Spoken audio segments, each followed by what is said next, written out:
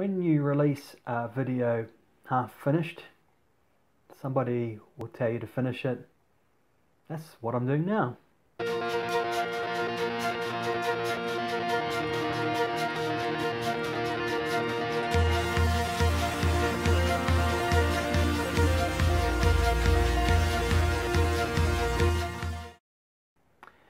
Welcome to Mobile Application Tutorials. My name's Nigel, and this tutorial is a follow-on from the previous tutorial where we showed you how to create branches and tags for Git using Android Studio.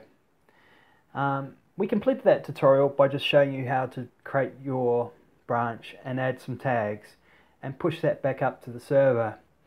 But I did have a question saying, oh, how do I get my branch back into the main branch as such? So that's what I'm going to show you how to do. Basically, I'm going to show you how to merge between branches.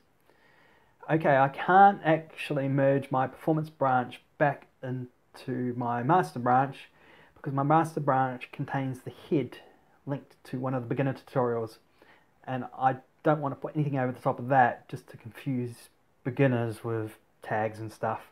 What I will do is I'll create a new branch and go from my performance branch to my new branch, and for those of you who want to merge back into your master branch, you just follow the same process. Okay, I'm back inside my recycle image view gallery project. I'm in my performance branch at the moment, but what I want to do is I want to create a new branch from the master. So I need to go back into my master, so I can select that and check out my master. It's telling me down here I checked out master moments ago. So by looking at it, I can see it's different. My master doesn't have any of the performance files, so I can see that here. Right, next stage is I want to create a new branch, which is where I'm going to put like a version 2 of the image gallery. It's going to have enhanced functionality that I want to do it off the master branch. So I'm going to create a new branch. Just select new branch here. Spoiler alert, this is going to be for a new tutorial that's going to be coming up. I'm not going to elaborate on it.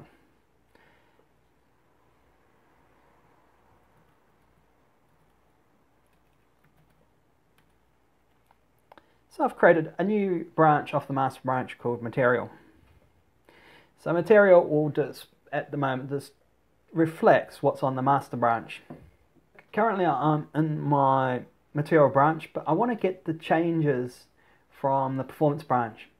And if I was in the master branch and I wanted to update all the changes from the performance branch, it would be the exact same workflow. So go up into VCS, select Git, merge changes. Now here's where I can select the changes I want to merge into my branch. So I want to merge the changes from the performance branch. This will be the local performance branch. And for the strategy, I'm just going to select the default strategy. I'm not going to go into the level of telling you the different types of strategy. It's actually quite a specialized topic in itself. And for the commit message, I'm just going to say updating latest changes from performance.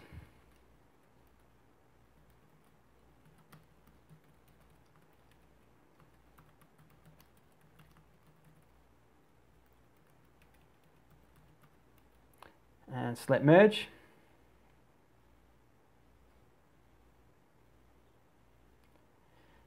Okay, I can see I've already got a new file added.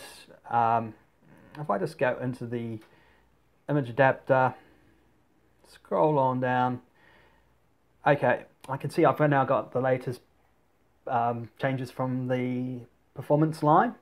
And if you're in the master line, you'd have done exactly what I did here, merge that in. And so that merge was fine, successfully, it all happened automatically and it done the commit.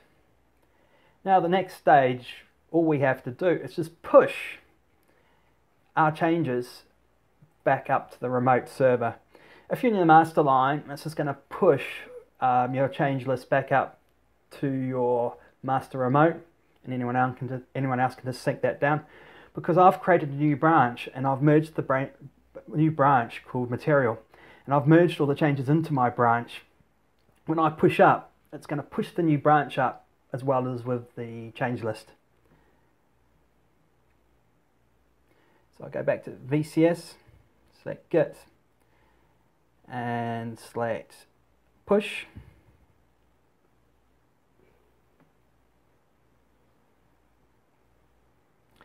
And I'll just say the current branch, because I'm in the material branch.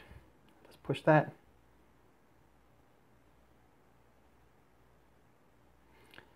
That says it's successful, and if I highlight this for you, it says that it's pushed the material to a new branch. So it's also created my new branch in the remote.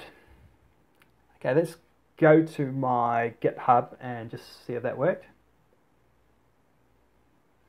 Okay, here's my GitHub. I'll just refresh that. Okay, and as you can see, I've now got my material branch here, and this material branch here is currently going to reflect basically what's in the performance, and it would have been based on the master, and then we've just merged up the performance changes into our material. And so that's it. You can see it's quite straightforward. So if you ever want to merge a development line such as performance back into your master, it's just a merge. Hopefully you can get by with the default merge strategy. And after the merge, it's just a matter of just pushing it back up to the server.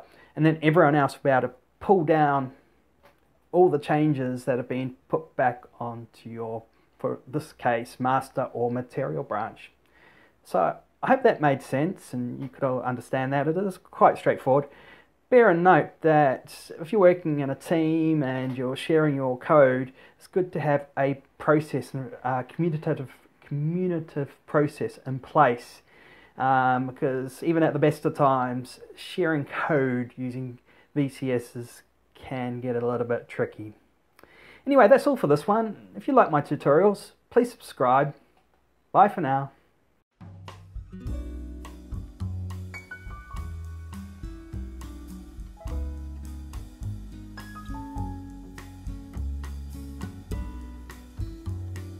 Hi Jane.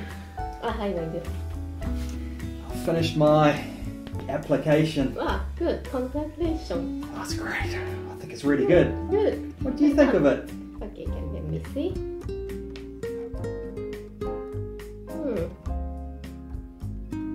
It's slow. Eh? Slow.